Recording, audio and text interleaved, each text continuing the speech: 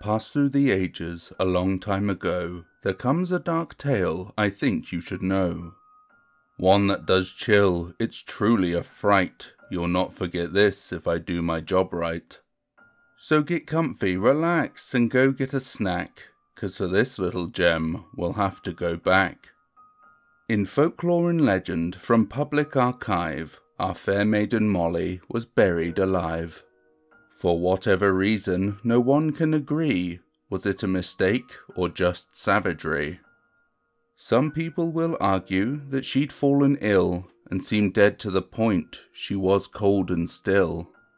The dead were disposed of wherever they caught 'em, too bad that they didn't give her a post-mortem. Others will say she was part of a ritual by a cult of dark wizards to whom this was habitual. In order to please a great being of old, she was buried alive in the dirt and the cold. All can attest and confirm or aggrieve that the night this all happened was Old Hallows Eve. Yes, it is true that on this very day, a long time ago, Moll was buried away. But whatever it is about this old night and the forces that work from beyond mortal sight, it and or they had plans of their own. The seeds of this witch a blight they had grown. Once every year, upon this ancient day, a monster will wake to take you away. Patient and clever, Mollie's happy to wait for you to come close and then meet your fate.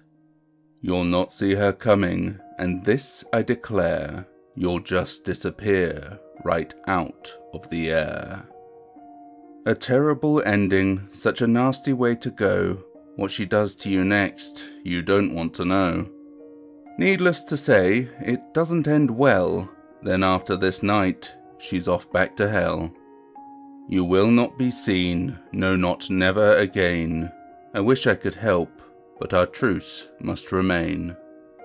Though there are some traits you can try to deduce, perhaps now and in future you might find them of use. Here is a tale that seems best to mention. I'll tell you at once, so pay close attention. There once was a family of quite modest means, attending their farm of livestock and greens. A mother and father, a daughter and son, attending their chores, it had to be done. The son was called Will, who was not yet a teen. His sister was older, her name was Francine. While working a field and feeding some sheep, Will was distracted by some earth in a heap. He called to his sister, who paid it no mind. Some dirt in a field was hardly a find. But he was intrigued, that little lad Will, and so marched towards that very small hill. Francine gave a smile, and then rolled her eyes, to be so amused by so meagre a prize. Will's laughter did carry with joy on the air, when then suddenly it was no longer there. Silence had fallen. There wasn't a sound. This pricked at Francine, so she turned around. Will was not there. She scanned all beyond and called out to Will, but he wouldn't respond.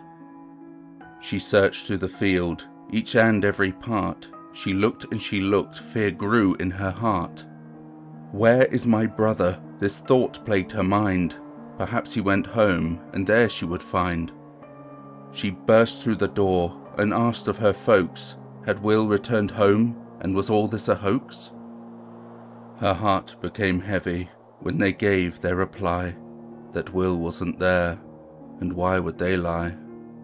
Immediately then, they returned to the field in which they'd been working and Will's fate concealed.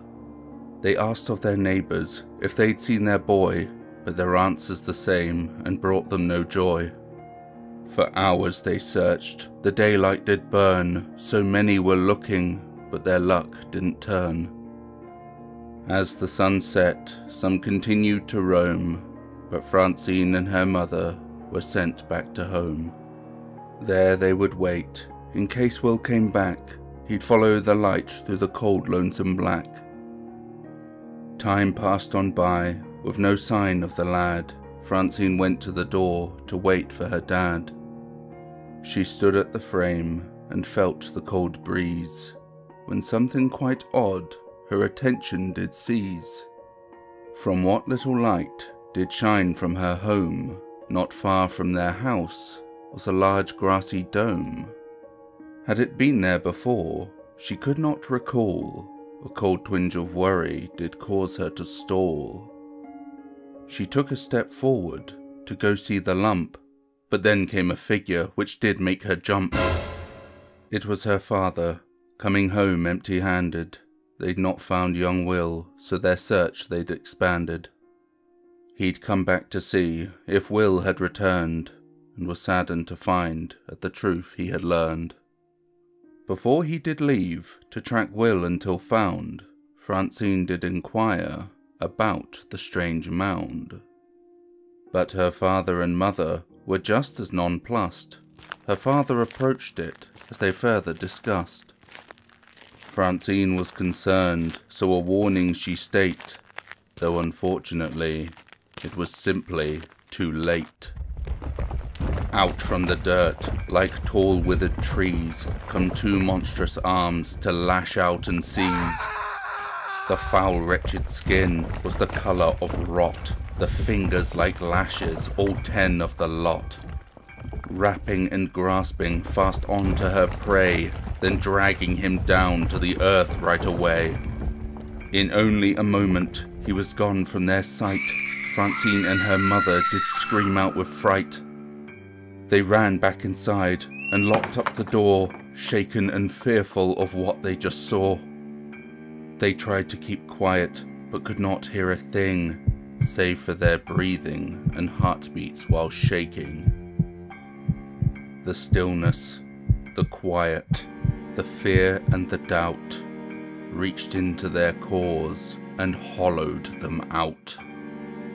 Was that creature now gone, or was this all deceit? They then heard some movement from under their feet.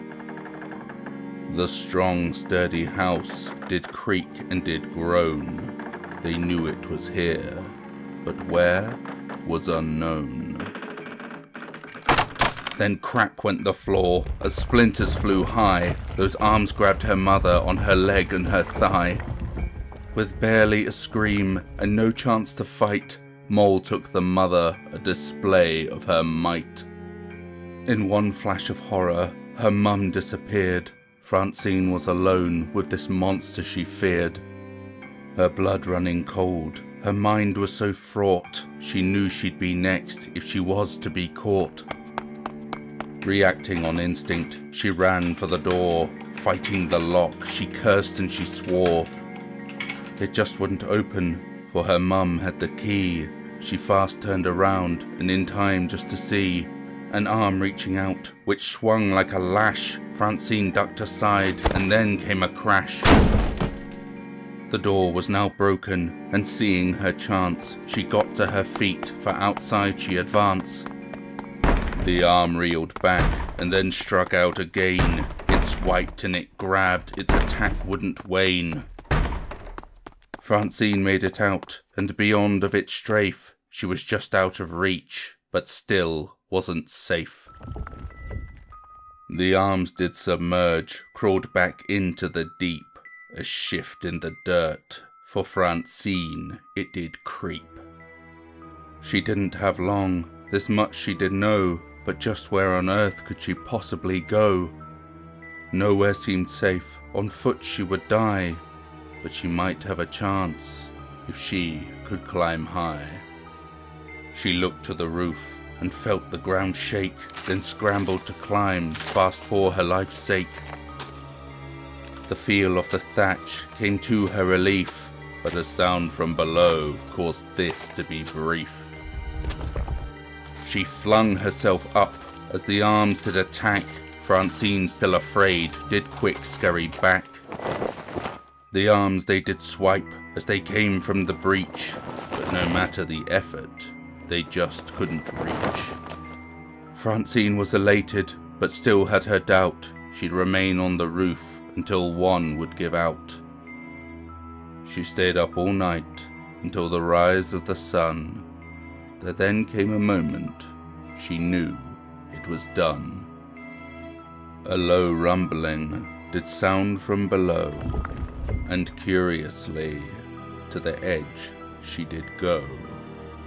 From there in the earth she could see the ground shake, and after a moment she noticed a break. A hole in the dirt. She squinted her eyes, where she noticed something that came as surprise. A face could be seen, or at least part of one, as stared for some moments before it was gone. The earth sealed up, and the mass that was there did flatten away, and now was nowhere. And that is just that, my dear lovely friends, one encounter with Mollie, and how at times it ends. Well, hopefully now you'll be safe trick-or-treating. Here's one final warning, in case her you'll be meeting. She's faster than lightning, with no roar of thunder. She'll grab you and drag right down 6 feet under. So do watch your step, you'll be safe and sound, lest you meet the old girl that's Moll in the Mound. Good day, I'm Jar19 and thank you for listening. So what did you think of Moll in the Mound? Hopefully it will have you being a little more careful where you tread this Halloween. Sometimes the most dangerous things are right under your nose. Just like that spider on your lap, look! Just kidding. Anyway, old Mollie was funnily enough a tough one to write. I actually had a bit of a frustrating time thinking up a Halloween video for you all. Though I suppose this time of year is like the horror family's Christmas, so panic, dread and cursing the world and everyone in it is probably quite normal. Regardless, I think it turned out quite well. Do let me know what you think in the comment section. I hope that you enjoyed today's video. If you did, then perhaps subscribe, leave a like, and if you're feeling particularly cheeky, maybe even a comment. I do hope that you'll join me again. Stay safe, sleep well. But remember, here we make monsters.